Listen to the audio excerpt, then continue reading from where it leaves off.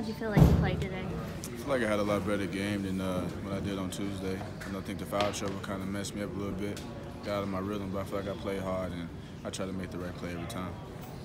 Kyle acknowledged he's been kind of tough on you on the court this season. What's he saying to you in those situations? You know, just to be aggressive, trying to make the right play. I mean, if he's not yelling at me like that, he probably doesn't care about me. So I appreciate him, you know, coaching me hard and, you know, staying on me at all times.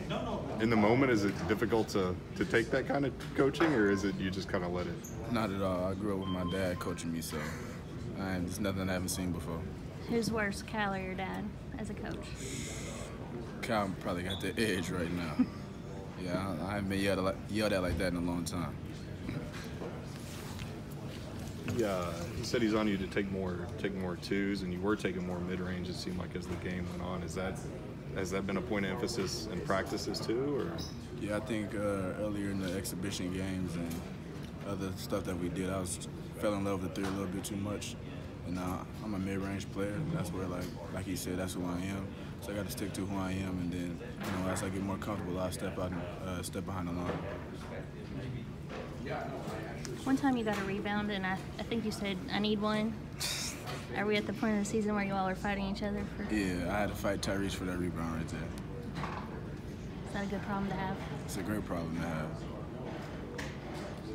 How much fun are you guys having as a group? It seems like early on, like Maxie and Quick are posing for cameras on the baseline, and it seems like there's a lot of fun, a lot of camaraderie already this season. Oh yeah, we've grown very close over this time we spent together. You know, I feel like the more closer we are, the better we are going into the postseason throughout the year. So we're just trying, you know, keep it tight, not let any outside noise affect what we're doing. So we're a very close and tight-knit group.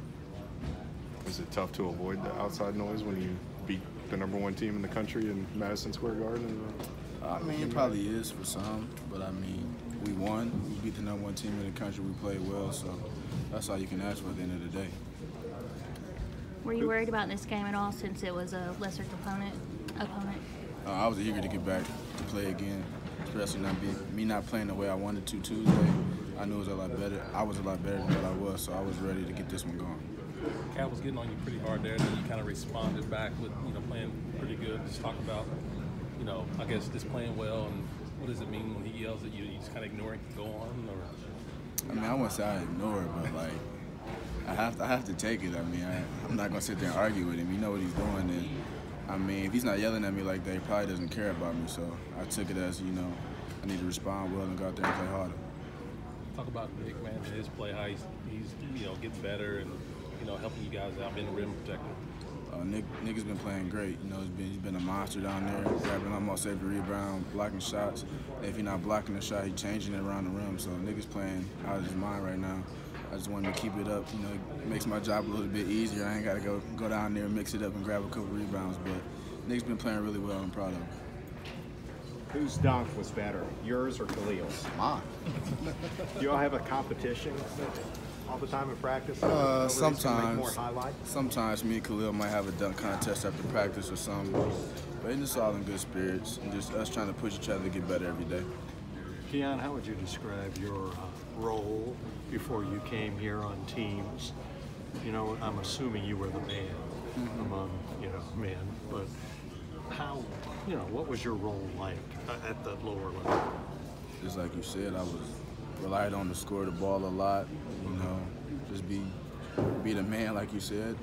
You know, coming here, I feel like everybody's the man in their own way. You got to be a star in your role, and whatever Coach Cal asks you to do, you'll do that to the best of your ability. So, I mean, it's been an adjustment for me, but it's nothing I can't get over. How much freedom did you have at the lower level to, you know, do what you think you could do?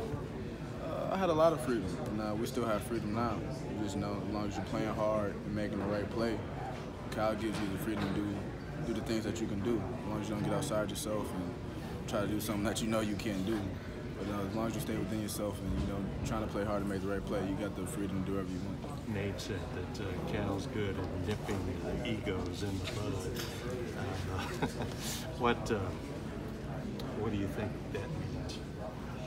I just think it means, you know, everybody coming in and you've been the man for so long your whole life. It's kind of hard to adjust to, you know, taking a step back in a lesser role and, you know, not being the star of the team all the time. So, I mean, we got a good group of teammates and players. Coaching staff also does a good job of, you know, making sure our egos in check. But at the same time, you know, you still want to be aggressive and be assertive out there on the court. So we found a good balance of, you know, being team players, but also, you know, asserting ourselves out there.